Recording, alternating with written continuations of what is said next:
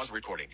Hello. It is Sarah Waggle, astrologer and leadership coach here. I've been meaning to do this video for a couple days, but life, right? We can all say that right now. Okay, so I wanted to talk about the Gemini tea. This one's from Friday Afternoon Tea. Y'all, this is almost empty. And the one thing is this one does have like fruit nibs in it, which does make it have like less cups of tea, but that's okay.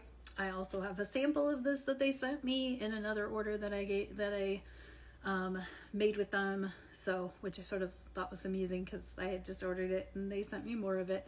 They must have known I was going to like it, and I do. It has kind of a lemony flavor to it with some subtle ginger. What I have really liked about these Gemini teas from both Friday Afternoon and Adagio is they have been very calm, like as in they're not very bold in flavor.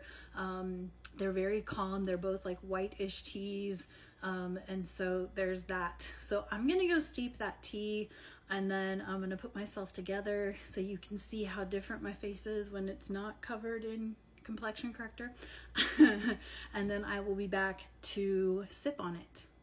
Pause recording button. Pause recording. All right. So how's everybody doing through this Gemini season? I feel like I have heard a lot of people just talk about really going through it, really going through a lot of things. And I may do kind of some kind of a tips for getting through the summer.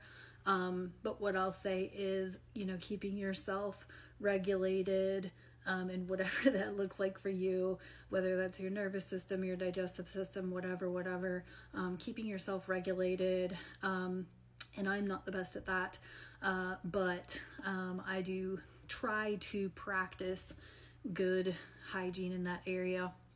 The other thing I will say is taking time for breath work, really connecting to your breath, taking time for slowness and stillness.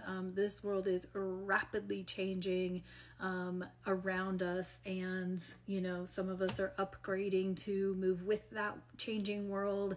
And so no matter what part of the journey you're on, there's a lot of stuff. And we've got Mercury in Gemini, about to cazimi the sun later this week. And we've got Uranus hitting new territory in Taurus for the first time in 85 years. And, with just a lot of rapid fire change and a lot of things. And those solar flares are part of that too. So, that's why we have tea, or at least I have tea. So one thing I'll say is I am in like a Discord group that only talks about tea. And so that's kind of a fun way that I share my tea journey experience. So like I said, I really like this one from Friday Afternoon.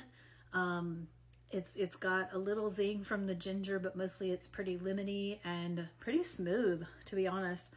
If you're wondering what I'm doing with the teas that are left over from moving through each zodiac sign, when the moon is in that sign, so for example, when the moon is in Aries, that's when I do the Aries teas. It's not an always thing, but at least it's something that I can do to continue to use up the teas that I've bought. I have not rebought any of these teas because I'm still finishing buying the Zodiac teas through Pisces. But I did buy gemstone teas. There was a company that was selling teas that were related to and colored accordingly to gemstones. One was called Garnet, and I had a cup of that yesterday, and it had butterfly pea flower in it, which turns things purplish bluish. So that's been it's been a fun way to like explore different ingredients and what I like and don't like. One of my favorite ingredients in tea is, let me see if I'm going to say this correctly, lapsang souchong. And it is smoked tea, so it brings a campfire or a smoky flavor to tea. It is one of my favorite ingredients. I love the flavor and the smell of smoky things. Always have. I don't know why, it's just been a thing. Anyway, continue to really nurture yourself through this Gemini season, through this summer. It's going to be necessary as we continue on. So thank you for joining me for these Zodiac tea tastings. This has been a really fun adventure for me, and I am going to go work on some other videos. Talk to you next time. Pause recording button.